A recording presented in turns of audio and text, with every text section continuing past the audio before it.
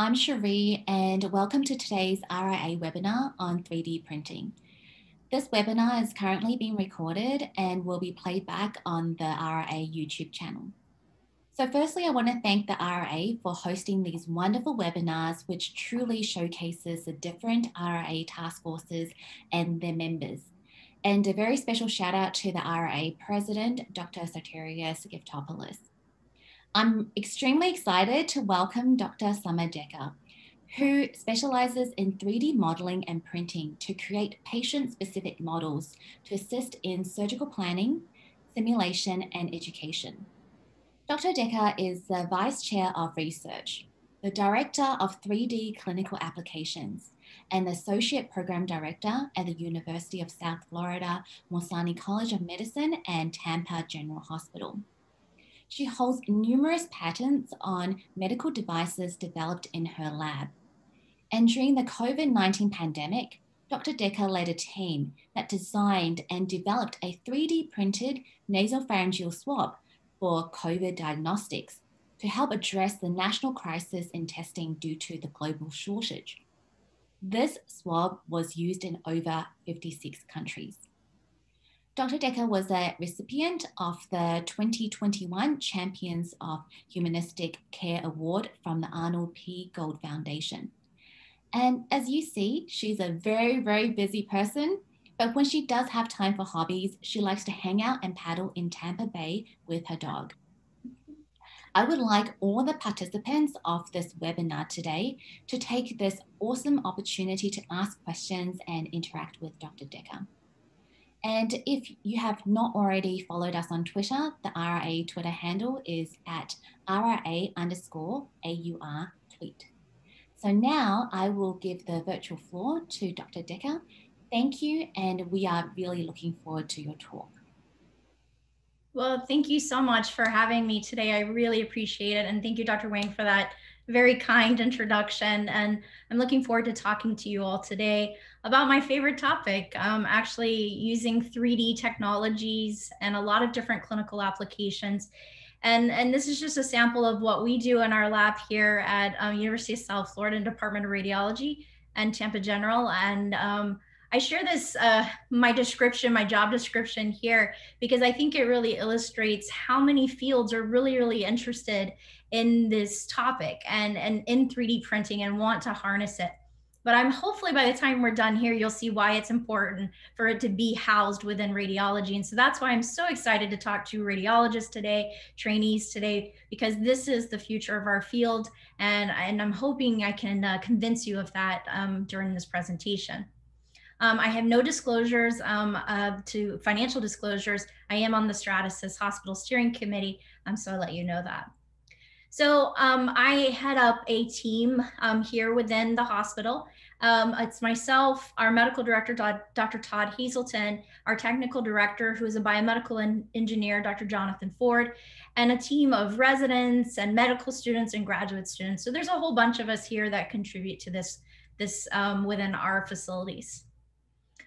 To those of you who are familiar, and most of us here, we're all in medical imaging, you're probably familiar with 3D modeling, and we can use 3D models across all disciplines. So I don't have to sell people on what 3D models are here, but a lot of what we do in radiology actually translates very much back to like video games and things like that, because it is image data and it's making taking something from 2D to make it a 3D. So whatever we can do with a physical object, we can actually create it in the computer and then turn around and print it back out. So it gives us a lot of applications for what we want to use.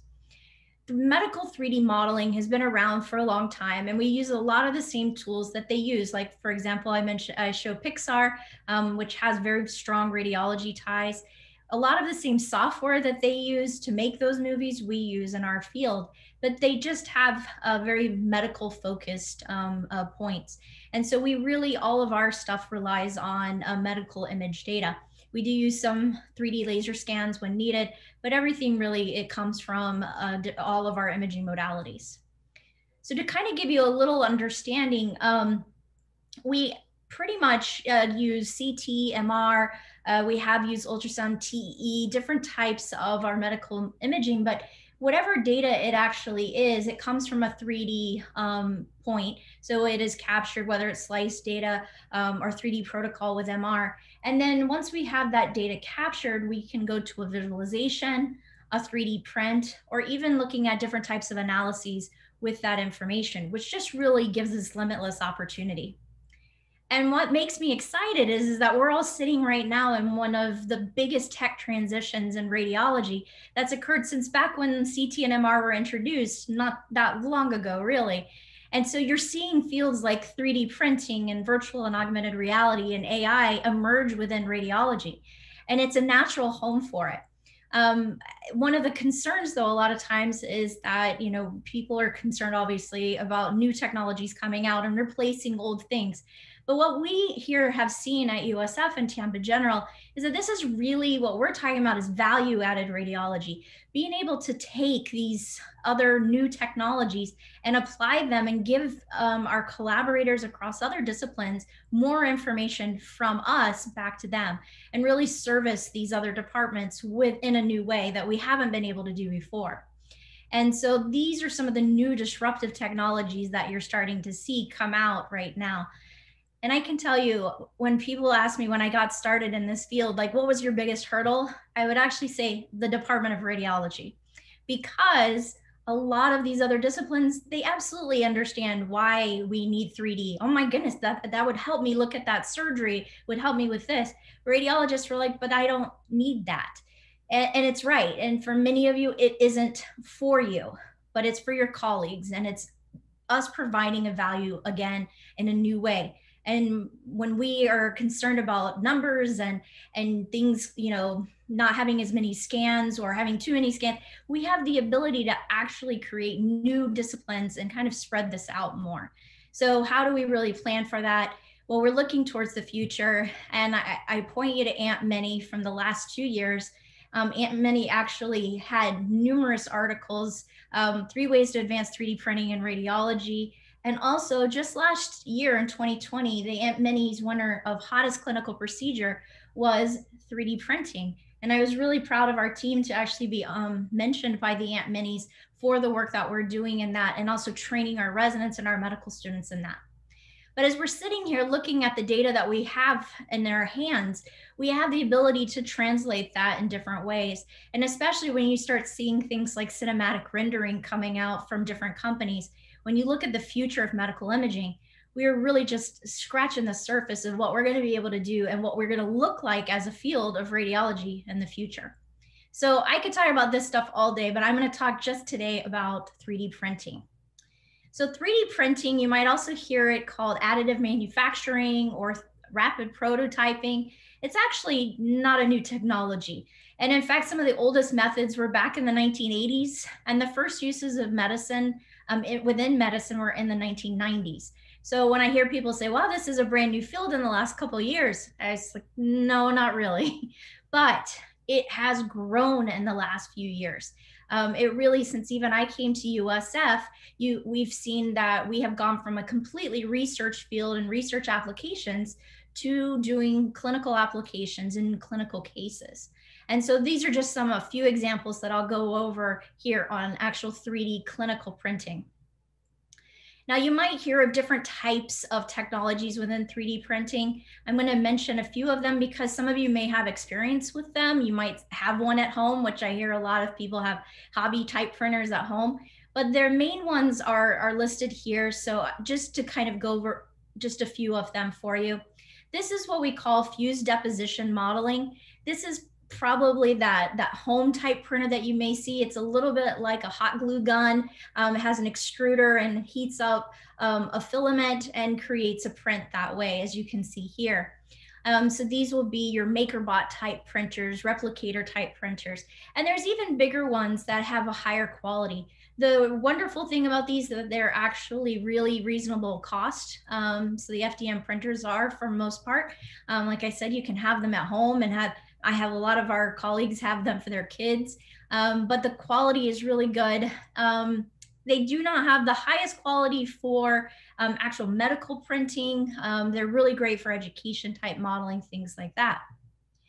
Now, SLA type printing or stereolithography, This is a different type of technology. This here I'm actually showing is a printer that actually uses a liquid resin here in a bath in this chamber. And actually whatever you have uploaded to the printer, it shoots a laser and actually prints that attached to this plate here.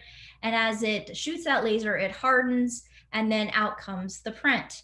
And so this is a very nice type printer to get started and also continue with a lot of clinical applications.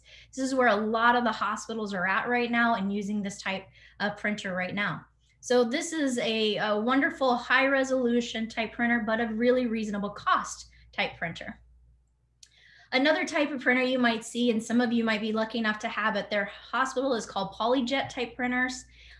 This here is actually this large machine, so it is about the size of a small car, and they can be quite costly. This is a little bit like your home printer where you have the different cartridges of cyan and magenta and yellow. It's the same kind of concept, which we have actually in a large chassis here. And then those feed this printer over here, and the same thing, you upload a file and it prints out what information you've given to it. The beautiful thing with this is that you can actually print in millions of colors and also in different densities. So you can actually print something that is have rigid material like bone with soft tissue around it. And so it gives you a lot of different options, and you can even dial in what density. So if you need to look at the Shore value of something, you can do that and put that in that kind of printer. So these are just really kind of the current areas of medical 3D printing. Now, in medical 3D printing, I will mention that we do, when we're doing our clinical cases, we do have FDA cleared printers and FDA cleared software. And so while I won't be going into the specific brands and names of software, I'm happy to let you know which ones we use. There are a number of different ones out there. But for any clinical purposes, you do need to have the FDA clearance materials. One of the really cool things that is coming out right now is biocompatible and bioprinting. This is where we have printable scaffolds and bioplastics, really being able to work with our colleagues in engineering and be able to implant into the body. The FDA is really watching this area right now. My team has a number of patents in this area, bioprinting. So this is really when you start taking that cellular engineering and bioengineering, combining it with the medical printing. This is some of the amazing stuff that we actually can do, which like in printing internal casts, if you will. So an exciting area that is developing right now. And a lot of the printers that we have, even of that I just mentioned, actually have biocompatible materials. And so you have the ability to actually go skin to skin, or even have dental printing, things like that, with the materials that we're using in the medical arena. Now, how common is 3D printing right now? Well, most of the top hospitals, they all have this. And I'm going to talk a little bit later on about the 3D special interest group that we have within RSNA. But the trends are that all of the top hospitals have this. And even children's hospitals, many of the children's hospitals have this in-house, like actually in the hospitals. And we call it point of care. And so what we're starting to see is a lot of different specialties in particular stand out on who's using this. Now, this is a little bit older information, but you can see here orthopedics, ENT, vascular, hepatobiliary. I mean, all these disciplines really are printing regularly, and this has grown even significantly since this was published. And part of that is because we've been able to show the benefits of this type of printing. And I'm going to show you cases that illustrate this. But we've been able to show to our administrators at hospitals that we can take surgeries and cut them down by hours, not minutes, but hours. We can actually pre-plan things. We can practice things in advance, all using this technology. And so what I love hearing is from my surgeons being able to say, hey, I was able to go home to my kids tonight because of the print that you guys made us for today. So since we are in radiology, I love that I can actually talk about the medical imaging side of this. So our biggest hurdle for a good quality case, for a really strong case, is the image quality. I have stuff sent to me from other hospitals that they didn't have the intent of 3D printing. For example, can you guys do this? And I've got an MR that's at 5mm slices. The answer is no. I can build you a Lego, and if we want to look at it that way, but the image quality really hampers actually how we can do a 3D model. And so this is really the most important factor in your print quality. And myself and my colleague, Dr. Ford, actually did a study looking at where do you have that anatomical fidelity loss when scanning. And we found that it's about 1.25 millimeters or below. So we actually work with our techs here. They know to capture that raw data for us and actually send it to us before it is purged from the hospitals. So even our surgeons have been well trained now to let us know when that case is coming in or has been scanned so that we can capture the thinnest data as possible. Also, of course, if there's artifacts or things like that, it makes it very difficult for us. So here's an example, actually, just to kind of show you the loss that we're talking about. So here is a normal head scan. Here's our 0.625. Here's our 1 millimeter. Here's 1.25. And if you really start looking here in the orbits, in particular in the maxilla here, you're starting to see just a huge loss of information. Here's 2.5 millimeters, and here's 5.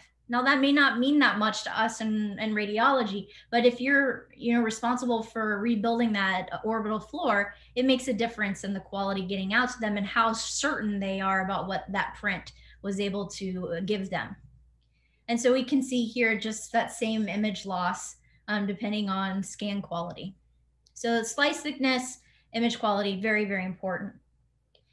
So the first starting point of a 3D print actually comes, as I mentioned, from medical image data. And so like we use CT, we use MR, we use ultrasound sometimes, we use TEE, we use a lot of different information and can even combine them in the same scan. We have often CT and MR or a CT and a TEE together. And so we're able to go in very much like in a workstation, radiology workstation, and do the segmentation and really highlight the structures of interest for our colleagues whoever's requesting. And from there, this is a given example again of pre and post looking at the imaging. I do a consult with them and we look at the scan and say, okay, over here, this looks fine, but over here, I can't see a lot. And one of the things that I'm very funny about in our team is that I never want to make up anything. I don't do art, I do anatomy. And so when we're in there, we do not do anything that we can't see. It is, being, as you all know in your fields, is being pushed to say too much. And we don't feel comfortable with that. So if we can't see it, we can try to do everything we can to reduce the noise, to come up with something, but we're not going to do art. And often, you've probably all heard it too. Our cardiology friends are like, why can't we go down a little bit, further down on that vessel or something? If it's not there, we can't see it. We aren't going to touch it. And we're very, very steadfast about that. And so here's an example of a model that one of my residents made of one of our cases recently. Actually, this is a case from the last day. So we thought we'd show this to you guys. And so once we create that 3D model, we actually can, in the computer, we can send it to the printer itself. We have tons of different options here. These are a series of hepatobiliary cancers for our colleagues at Moffitt Cancer Center, our collaborators, and we can then send it to print. And these were fresh off the printer this morning. And so we were able to show just exactly what they kind of look at. Now, this is on that PolyJet printer. You can see all of that ink coming through here in their wires. And this is why you have multiple colors and you have different densities as well in this print. So that kind of give you an idea of the quality that you can get out of here. There is post-processing involved. They don't come out perfect and pop out like a popcorn and like Shrella.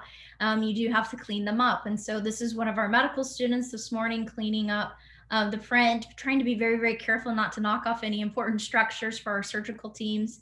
This is our chief resident here, and he's actually inspecting it and inspecting quality, make sure everything looks right and that is cleaned appropriately. And here you have some nice clean prints, just showing how nice. This is actually for a specific patient where they actually in advance will practice the tumor resection and visualize which segments will be impacted in their approach. We have done a number of cases like this with Moffitt Cancer Center with our colleagues, who is one of our teaching sites as well. And they love them because they said, I can go in knowing exactly the approach that I'm going to take, what vasculature is there, and I don't have to worry as much. And so it's very important for them. They want it very much in advance so they can know and practice that way. We also have done what we call rigid printing. So it's hard, it's completely solid. But by doing these rigid prints like this, we can actually put things into segments, as you see here, and they can actually inspect each segment and look at it this way. This is really great for education type printing and also for training residents and their fellows. And so this is some of the times we get that request to do that, do it this way. Now, one of the things I think is most important about 3D printing is not just our training with our residents and our fellows and our physicians, but also with our patients. And so I call it true informed consent, because we're able to take that case to a patient and explain to them their cancer, explain to them the surgery that they're about to have, the trauma that they've had, and really have them understand going in. So again, in radiology, we aren't the ones often doing that, but for the teams of people that are, this is really invaluable. And this is a news story here from actually in May, where we were able to take one of those liver prints and put it in the patient's hands. And she said, I finally understand actually what's going on and what I'm about to have. And it made me feel more confident going in. And to me, that's one of the biggest values, is having people really understand what is about to happen and having that as the discussion tool. And then the exciting thing for me is for us to be here in radiology and be able to provide that and them know, like, this is what radiology is able to give you, that information. And so it's been a wonderful thing to watch. So now I thought I would talk to you a little bit about some of our different types of cases that we have done. And just kind of, I know we have probably different types of radiologists here or trainees, and maybe you're interested in going in an area and wonder, like, does this apply to my field? So hopefully I hit a good number of you guys. I will tell you, all of our work, and this is, true of all of radiology, of course, but this field is very interdisciplinary. We sit in radiology and we work with every department within the hospital because they want to come to us on visualization or data or a 3D print. And so I love this image because this is actually, I give grand rounds for all of the different surgical departments and ENT, the trauma teams, and I come in and explain how we in radiology can help them. And they love it. They want to learn about the technology. We actually work on how to manage their expectations, because we've all experienced surgeons going, but I want it right now. And they think like it just pops out of a printer in 5 minutes, like your home printer, and it doesn't. And so we can actually, I've had them say, can I get that by noon? And it's 9 o'clock in the morning. You're like, no, you can't. But once they get the hang of it, when they need to order, now it is like clockwork. And so I'll talk a little bit about that in the middle. The exciting thing from that also is now some of the other departments, when they have faculty candidates coming in for their department, they ask me to interview them and show them the lab, because they use it as a recruiting tool to bring faculty into their departments so that they can work with radiology. And we've also, not just clinically, but worked on a lot of different research opportunities that have arisen from these clinical cases. So we have many joint publications, many grant applications that have happened merely because of these clinical collaborations. This is an example. USF is actually partnered with 5 different facilities, one of which is Johns Hopkins All Children's Hospital in St. Pete. And so for their hospital, we do their cardiac cases. We also do craniofacial cases for their craniofacial reconstruction team. This is an example of one of their cranial synostosis cases, where they were able to print this for the patient's family so that the family could understand how they were going to have surgery, why they needed to have surgery, and what the potential outcome would be. We also have been able to do pre and post surgery reconstruction comparisons for them, so they can see, how did that matter, what shifts have happened, things like that. And so we really can provide them information that they've never been able to have before, and they absolutely love it. On the trauma side, trauma is probably one of our biggest users. They call us to be able to look at different implants inside the body.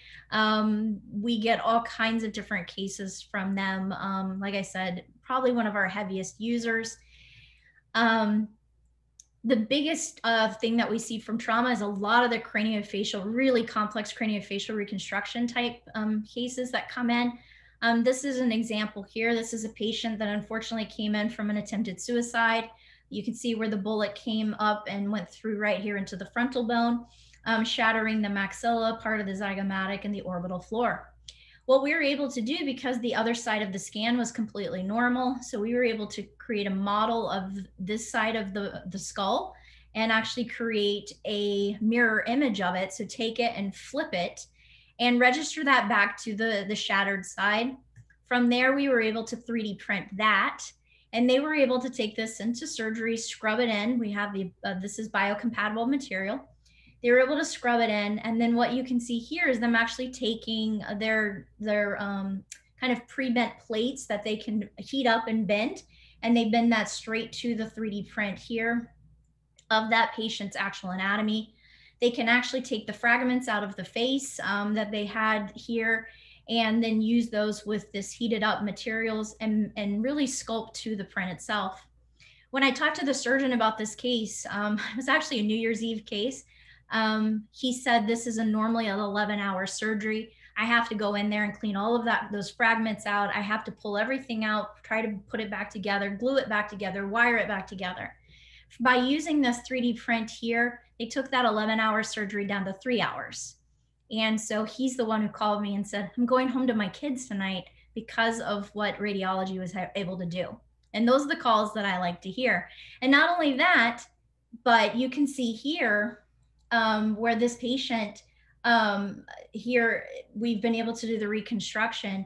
And actually, one of the things they commented was because this would have been a very complicated case, it would not have necessarily had the greatest visualization, you know, the real aesthetic output from it.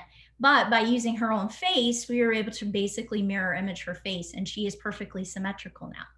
So it was something that provides an added benefit to that patient. So this is something that we do a lot of. Unfortunately, during COVID, Tampa Bay, we are home of what we call Florida Man. You probably have heard of him. Florida Man does crazy things. And so throughout COVID, we were getting lots and lots of trauma cases and where shattered faces from car crashes or a cinder block to the face, someone using a cigar, a firecracker as a cigar and blowing their face, all different types of things. And so we get lots of calls for these. So this is just an example of some of the work they're able to do using these 3D prints and actually really save time under anesthesia. They said not only that, they are able to save surgical tools. And so there's just an all-around benefit, and also the patient not being under and the risk of infection and everything. So they absolutely love them. It's not just the actual anatomical print either. We are able to do surgical cutting guides. And so this is an example here of one of the cases that we had a couple months ago. And so here's the anatomical print, but then we've created a cutting guide that they can actually cut and saw on. Here's another example. I get a lot of, believe it or not, clinical veterinary cases with the same requests. So we can drill holes for them so they know exactly where to attach their hardware and are able to create really customized surgical cutting guides. Again, all from radiology data. Here's a neurosurgeon surgical application. This is an example of a CT and MR here, so we can capture all of the vessels and all of the nerves. You can even see here the print going into the mandible and coming out, so we can actually inject that with paint, which is what we've done here. And so the paint kind of fills that empty space and comes out. And so all of this stuff provided to our colleagues. This is one of cases that's very interesting to me. One, because I call it a history of radiology in an image. We've got plain film, CT, 3D, and 3D printing all going on in the same image. But this is actually one of our colleagues from across the Bay. He's a patient himself, but also a physician, and was having a complication that directly impacted his ability to do his career. Because he had heard of our team, he brought himself over to have his case reviewed by us. And you can see here in the spine, and we were able to 3D print it. He was dead set on having surgery, knew that that was going to be what he had to have. And then when he held the print in his hand, he knew immediately he couldn't. He saw where the issue was, and it was inoperable. But watching him kind of go through that process, standing in front by holding his own anatomy, that's where we saw this is really something special and something different. Our probably number one application that we do is cardiac imaging and cardiac modeling. These guys, they use this a lot. The Heart Institute at Tampa General uses a lot. In fact, We are currently the front page of their flyer, even though it's a different department. The 3D printing is what they advertise. And so we were able to do not only like flow dynamic and show them what exactly complications might be going on here virtually, but here we can actually help them with our interventional cardiology team be able to practice on really difficult cases. This one was a mitral valve leak. And when we were in the heart team meeting, they had estimated that he had a 0% chance of survival without intervention, and with intervention at best 40%. But because they had the 3D print in their hand, they said, we're going to try it.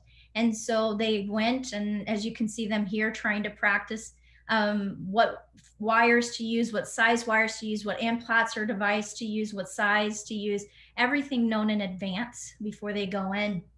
And then I stand over the shoulder of my colleague here with the print and talk them through what we just worked out. I love this case because you can see here exactly what we were just practicing.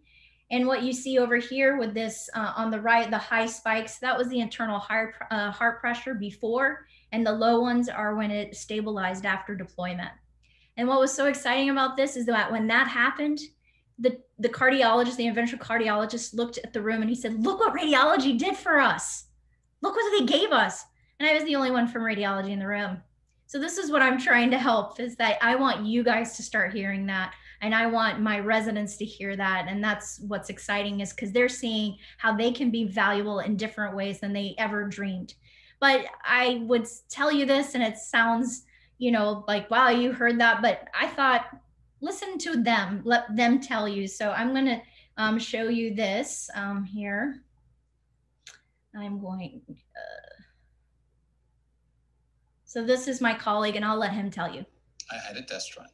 Dr. Matar has been working as an interventional cardiologist at Tampa General for over 25 years. Now, he won't work on a complex case unless he has a 3D print. And the good thing about 3D modeling is you can actually apply devices that you normally use in humans on a true anatomical representation of that heart and see how they interact with other structures. Dr. Matar recently received a print of a current patient. I had a test run. Oh, sorry. Dr. Matar has been working as an use in humans on a true anatomical representation of that heart and see how they interact with other structures. Dr. Matar recently received a print of a current patient with a hole in his heart. This right atrial disc right now is not seating properly. He was able to perform his procedure on the heart without bringing the patient in. So that's why we decided to change our strategy based on 3D modeling. So like I said, you don't have to take my word for it. You can hear my colleagues. And when I heard that on the nightly news, I looked at my residents and I said, that's job security for you guys. When a surgeon will get on TV and say, I can't do it without radiology. So that's where we're sitting. We're sitting at such an important part of being able to be so valuable. And that's why I don't want radiology to disregard this field. So here's another example that I think really illustrates an important thing that people need to keep in mind, especially from radiology, about 3D printing. This year was actually a last minute request that I had one night. This was a patient that was coming in to have his entire side of his lung removed, just 36-year-old male.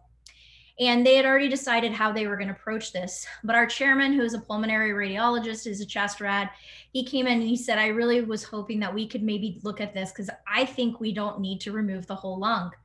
The scan had showed a carcinoid that was potentially through the bronchus wall, but it was really unclear when we were looking at it if the entire lung or just the lobe could be removed.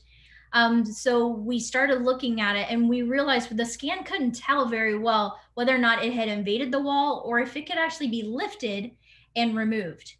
And so I printed it overnight at 6 a.m. We handed it off to the lung cancer team, and the surgeon just looked at it and he called his nurse and he said, run this to the patient. We're going to make a different approach altogether. And so not only we used it for patient education in that moment, but also pre-op planning. But what I sat there and realized was that the surgeons, they kind of believe that this print is like the gospel according to anatomy.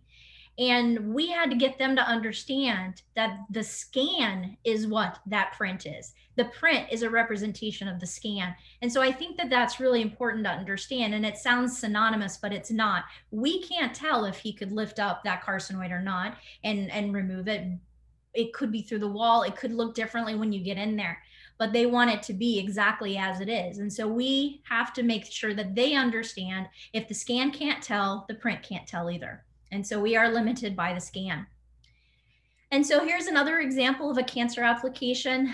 We had a number of cases here. Obviously, we have an older population here in Tampa Bay, but we also unfortunately see a good number of pancreatic tumors here in even young people. And so this was a series of prints that we did for patients, for their surgeons to be able to communicate their surgery with the patient.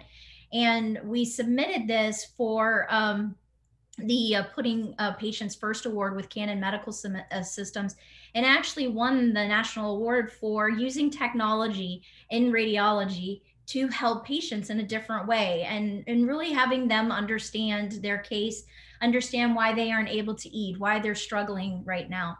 And so this is something that we're probably most proud of, is being able to see that we're helping directly, not just our clinicians, but our patients, and they understand it. And really, they really do. They love holding their own stuff. And when you're in a situation like a pancreatic tumor situation here, showing them a grayscale model of a 2D image does not help a whole lot, an 80-something-year-old patient. But showing them and having them hold it in their hands and really walking through them does a whole lot more. We don't do, as I mentioned here in just a second ago, we don't do just humans occasionally. We do actually get asked to do veterinary clinical work. So this is actually one of our, a situation where we had a patient who was a baby manatee a couple months ago. Florida Fish and Wildlife had received this case actually as a boat strike. They knew who had done it, and they asked us to actually document the trauma in this case. And so this is the actual CT scan here. And as you go through the scan, you'll be able to see the gashes in the back, and actually where the lungs have collapsed. You can see also fragments of the vertebra. And so this animal was in distress. And so we were able to, as a team, create 3D models actually of the animal and calculate exactly the volume of lung loss. So we were able to show that they only had about 19% of its lung volume. The rest was actually all pneumothoraces. And so also we could show the fractures in the spine here and where the spine had been severed. And so this is some of the other stuff that we are able to do and provide information to other types of agencies in our area. So here you can see where those fractures are all. So just trying to show you a few different examples here, but really the applications are endless. You have quantitative information, the 3D models, but we have the planning, the training, simulation, education of our patients and our trainees, medical device development, and even patient-specific implants. One of our big areas right now is clinical simulators. Our residents have been working on hip aspirations, a simulator of a lumbar puncture that we have a grant for, even breast imaging and doing mammos, modeling the cancers, breast cancers, and being able to do the biopsies. All of these things designed by our residents. So it's a huge area for 3D printing. If we can see it, we can model it and test on it. As I mentioned, medical device development, our department, our team actually has about four to five patents. We have one that's about to go through right now, and another 5 pending for medical devices that we've been able to create from our patient cases and actually work with our surgical colleagues. This is an example of osseous mesh. So looking at osteoconductive, osteoinductive materials to 3D print for our pediatric cases so that you don't have to keep going in with metal implants, but actually use a 3D print that we seed with demineralized bone matrix to be able to grow with the child. So really cutting down on the operating overall. And as Dr. Wang kindly mentioned, one of the biggest things that we've been able to do and has filed for patent on this past year, we actually saw that there was a national and international crisis for COVID testing due to the lack of a 3D printed nasal swab. And so we designed one, did the bench lab testing and clinical trial back in March 2020. And we moved very quickly. We were very lucky that it all worked. We led a multi-site national clinical trial on this, and numerous states were able to pick up our USF swab, including New York, Massachusetts, Kansas, Oklahoma. Ohio alone had over 1 million of them. We have contracts with the Army and the Navy, all of these different branches of the military using our swab. And over 60 hospitals joined our clinical trial. Right now, it is used in over 56 countries around the world. And here, just to give you an example, the reason I mention this is because now there's over 70 million of our swabs in the world being used. But more importantly, like on the local level, our hospital was completely shut down except for traumas. We were struggling financially, they will tell you that, and they needed to reopen. And we were able to reopen because of this in-house 3D printed nasal swab.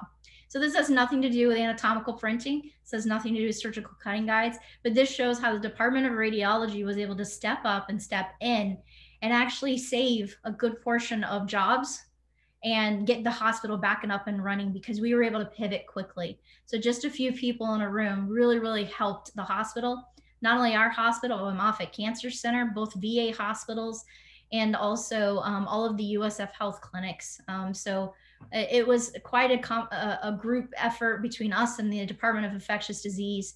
But, you know, for teams that are sitting in the back and kind of in the dark and everything, suddenly we were out there.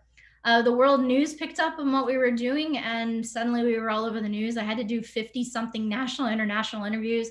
We were in the front page of the India Times, all of these different news agencies, because nobody had heard of radiology coming to save the day in COVID.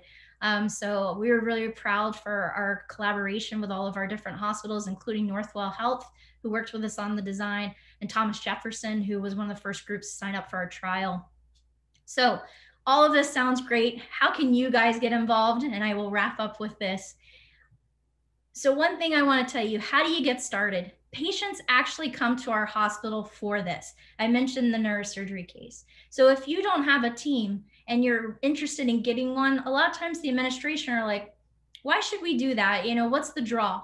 Well, I can tell you from direct experience and from experience of a number of hospitals that I can point you at, that you were able to draw on the most complex cases in that region because of having this kind of team in-house. Patients do understand it. They look for it. They're excited about it. So you can actually bring and have it be a draw. So is it going to be a cost leader in your hospital? Probably not. But will it bring in those big cases? Yes, for sure. The other thing is, compared to other types of research or starting up service lines, it's fairly cheap. My chairman talks about this all the time. The hospital talks about this all the time. That's it. That's all we got to do. And then suddenly we can be doing all of this work. It is a very reasonable upstart. There are, yes, $500,000 printers, but you don't have to start there. And there's a lot of ways of getting involved without having to expend out a whole lot of money. The other thing is it's all run in radiology. It's run from people like yourself, people like me, and also a lot of our radiology technologists, our radiographers can help with the segmentation. One of the things I will mention, it is pretty good, fantastic marketing for hospitals. This was something that was not on my radar because I like sitting in the dark and working on the images. But I can tell you that our hospital's been able to secure donations to be able to sustain the activities, and they use it in a lot of their marketing. So I thought I would show you here. For complex heart care in Tampa Bay, the choice is simple. Tampa General treats the region's most aortic aneurysms with game-changing technology you won't find anywhere else in Florida. We have the area's most certified hypertension specialists innovating with 3D modeling and clinical trials. And our heart transplant program is one of the nation's best because we take innovation to heart. Tampa General Hospital. Other hospitals practice medicine. We define it. I assure you I did not come up with that tagline. But no, I want to show you this is the hospital sees it has value and they want to put that out there. That's our national campaign. And also even in our hospital's annual report, there was a multi-page spread of all of the work in 3D and state-of-the-art radiology. And for those of us who are in radiology, who live as often redheaded stepchildren to a hospital, when you see hospitals get excited like this, it's something unique and something rare. And again, it does not have to be that big of an outlay. It is a lot of the stuff that we have already in our own departments. So how do you get into this? The thing that you want to mention them, reimbursement. So as a field, we actually have worked over the last few years to actually work with the AMA on getting CPT billing codes. We were successful in that on July 1st, 2019. They went live. There are 4 CPT codes for this. First is the anatomical model 3D printed from an image data set, 1 piece of anatomy, and then each part of the anatomy beyond that is a different code. The other thing is an anatomical surgical cutting guide, which is why I showed you the opposite, what that looks like different, and each component beyond that. Now, right now we came in as CPT category 3. So that's an experimental category to really track it nationally, but we are currently actively working to go up to category 1. How are we doing that? Well, the RSNA and the ACR are working together on a large 3D printing registry. I know our hospital is part of it, and we're collecting all of the information. How long does it take to get the print? How much does the materials cost? What did we do? What printers are being used? And everything on the surgical sides too, on the application sides. Who's using it? Why? Did it save time? All of this information is being put into a registry so that we can go back for higher reimbursement. Our hospital and many 3D teams have already gone live in Epic. That's what we use at our hospital. Other hospitals use this different system, but it is live at Epic and USF and Tampa General. So it is alongside all of our ordering for a CT. So when my trauma team says this patient comes in and I need to order a CT, they know they want it for 3D, they order it at the same time. And so my job as the director is I field the request for consults. I talk to them. What do you need? Is it a visualization? Is it a model? Is it a data? Is it a print? And then we can work from there. What's the time frame that we need this on? Now that means that there's a lot of work to be done. And so we get a lot of requests every single day. And we have to sometimes say, we can't do that one. It's not appropriate. And that's where appropriateness comes in significantly. And we have been working as a field on publishing appropriateness criteria. But the other area we had to work on is training people in it. We started one of the first 3D dedicated rotations for residents in the country. And so every month I have a resident rotating with us, and they sit at our hip and they do all the clinical cases.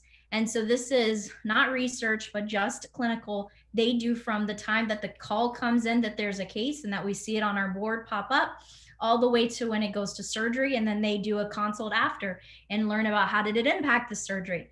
These here have resulted in so many publications too, because the surgeons will be very excited what we're doing and they want to publish it, and our residents are able to get on those publications.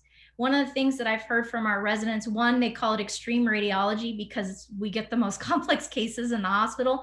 If it wasn't complex, they wouldn't need us. So we do get a lot of really difficult cases, but also they said we're able to act as a different role as a radiologist.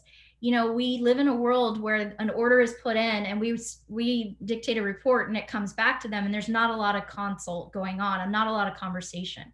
But that is completely different here. They are the ones driving this. They know, hey, this case would work.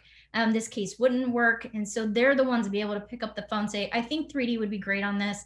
And if you haven't already thought of it, let's do this. Or if that case comes in, what do you need and how can we work? I have a great photo of one of my residents surrounded by neurosurgeons and them all listening to what he's saying. This was the moment that really made it worthwhile, because they're listening to radiologists and they're listening to trainees. And so when they go off to fellowship interviews, when they go off to job interviews, they're being asked about this. How much training do you have? And this information that we are doing is actually going back for the radiology reports. And so it is a little additional statement that 3D was done, and this is what was done, images and everything are there. The other utilization we have, because people think I can't afford to pay for anybody. Well, we have medical students who are interested in this. And so we've been able to use them in a lot of our work. I teach the medical students in radiology, so we get them trained to a certain point, and then they can come in and work with the residents. They are really excited to work on the 3D prints and cleaning them up, things like that. And so we have people that stay year after year. In fact, this young lady here is now one of our residents, and this gentleman right here, he's applying for our program. I will tell you, the last year, we've got a waiting list of people to work in our lab. And last year, our program at USF, our medical school, actually had 21 applicants for radiology, which is some of the highest in the nation. And a lot of it, they said, is because they get this opportunity and they want to go out and go to other places and show it. So where can you specifically get involved? Well, you're in the right place. The AUR, RRA actually has a 3D working group. So you can go right here to the AUR's website, and I am the chair alongside my colleague, Dr. David Ballard, who is here. This is us presenting at AUR together. He's at Mallinckrodt Radiology, and we will have shared resources and online training. And this right here is actually part of that. So this is a webinar, so I'm very grateful to the RRA for letting us present. But even when we're in person at the AUR sessions, we hold roundtables so that you can come up and ask us questions. I've done consulting for lots of different hospitals and medical schools from the AUR and RRA. We're happy to always answer questions. So even if you're not a member of the RRA, I really strongly suggest you join and come talk to us. We actually wrote 2 papers for academic radiology, white papers, 1, the clinical applications, and 2, logistics of 3D printing, how to get involved, how to get started. There is also the RSNA 3D Special Interest Group of 3D printing. This is a whole, basically, it's kind of the entire field in one spot. So we have committees on all different things on appropriateness, from billing to all these different areas you can get involved. I actually head up one right now on education so that we can get residents, trainees involved. We're working on certification and international training. So please join us over there, and that's within RSNA. So in conclusion, 3D technologies, this is just growing significantly in the field of radiology, and it's important for it to grow within radiology. There's really, as you hopefully have seen, unlimited applications for research, for clinical, even education and innovation, but we need more. We need more research. We need to see how we can apply it to different things. One of the things that I'm really focused on is getting our residents and our trainees and our radiologists of the future involved in this so that we really can push it to areas that we've never even thought of. And also that trains them not to be afraid of the next big technology that comes out, that next technology disruption. They're not going to be afraid because they've seen things like this. So appropriateness and teaching them about how to utilize this. And I hopefully by this have shown this is why this belongs in the field of radiology. And so I have had a number of people in radiology, when I first RSNA, be told, don't come here. This is not a field for us. We don't care. It isn't necessarily for you. It is for our colleagues out there. But what it is for us to take the information that we look at every single day, package it in a different way, and give it in a different way to people that really, really thrive using it. So instead of handing off the field, we are the medical imaging experts. We're the ones who should be reading this, the most complex cases. And so we shouldn't hand this field off. And so this provides a really, really unique opportunity to the field of radiology to be value added. It's a new way of helping our patients. And it's also a new way of future-proofing our field. So I want to thank you all for coming to listen to me. We're always ready to collaborate, contact us here. You can contact me here at my email. I'm also on Twitter. So if you want to reach out to me, we're happy to answer anything. And with that, I thank you for your attention.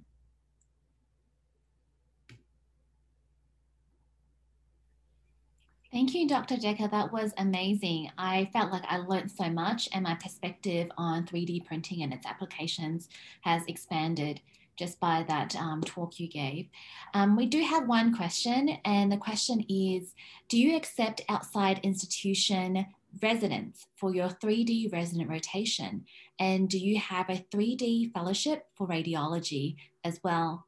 If not, will you have one in the future? Okay, that's a great question. So we have been receiving applications from external groups, and so we are open to taking external residents. It's actually why we started it. We got so many requests for other hospitals wanting to send their people here that we wanted to use our residents, as the first pass for the last couple of years. And but so the answer is yes, we can work something like that out. We are working towards a fellowship. I will tell you that I believe the University of Ottawa had a fellowship with Adnan Sheikh, who is the current president of the RSNA 3D SIG. He is now out in Vancouver. But so there is opportunity out there, but to be honest, there isn't a lot of postgraduate, GME training. So that's what we're trying to change. So if you are interested, let me know and we'll definitely try to work something out. And I had a question. I know we went through some resources. Would you direct people who have absolutely no experience and no current 3D printing expertise at their institution to just join with the RSNA, RRA, and ACR? Absolutely. I'm not as familiar, to be honest, with the ACR's applications, but I know with us within the RRA, we have this group, we have people that are doing this every day, and we will help with the most. I've had people say, this is a silly question. There are no silly questions. I'm happy to answer. I've had people call me and say, could you talk to our quality team here at my hospital? Could you talk to this group? Could you talk to my billing person? Happy to do all of that. And so we are happy to consult in that capacity. But also the really great resource is the RSNA's 3D SIG, because there's a discussion board so you can find out more about articles coming out, upcoming conferences. And I'm really excited as I head up this 3D interest group over here in RRA, we're going to be working together.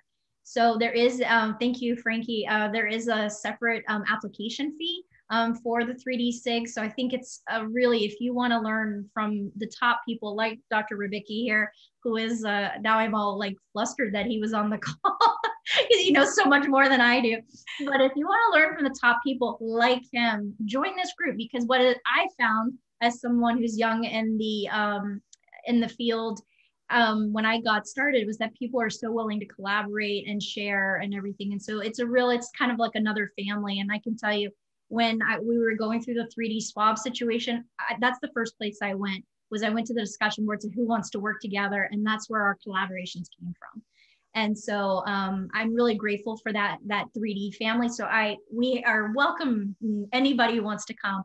But that's what's exciting, is the AUR and the RSNA are going to work together on this, and because we want to be the home here, the RRA, the place to come for training too. So we will have joint things going on. So speaking at, someone's asking about a reduced fee for residents. I actually don't know the answer to that. Dr. Ribicki might know, but I believe it's $40 for the application fee to be a part of the SIG. It definitely is worth it.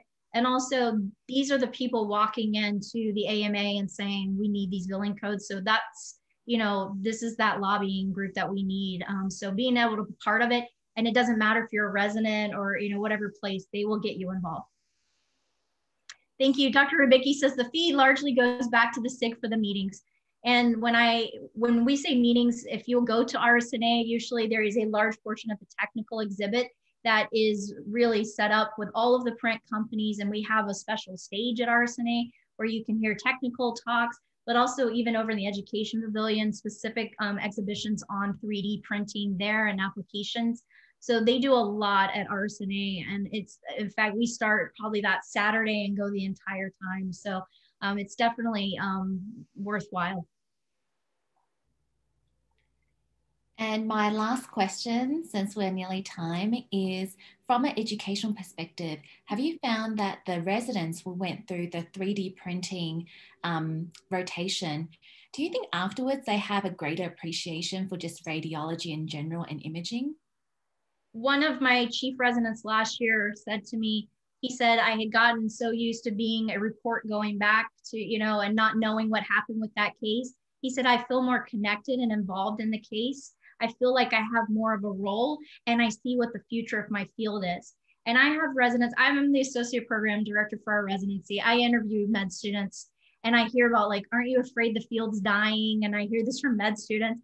And I said, we're more valuable than ever. What are you guys talking about? Because I see this and see my residents involved in this way. And so the idea that they are seeing new ways to be radiologists, so that the future is really bright for them. And they just have to really embrace technology and not be that afraid of a new thing. And so I think that when they go off to fellowship, and even in private practices that they've gone off to interview for, they're being asked about it. Oh, you're from USF, therefore you must have training in this. That makes them more excited, and they really see the value. So again, one of them said it's extreme radiology. Again, if it wasn't complex and hard, they wouldn't need our help. But it makes it so that you're a much stronger radiologist in that regard too. So I do have to, we don't let them overlap. We want one resident at a time in there. really learning from the time the scan is done, how the capture is done, why it matters, all the way to how to clean the print, because they should know how that works, and be able to manage expectations. So I think there's a lot that they can learn from it, but also take out in their career. So I'm excited. Some of them are now our fellows, and they're turning around cases for us. So. Well, excellent. Thank you so much for this wonderful session. I've learned so much, and I want to thank everyone who've joined us on this webinar as well. And thank you to the RRA for sponsoring this. Well, thank you all for attending, and I really appreciate it. Again, please reach out if you have any questions. I'm definitely happy to answer.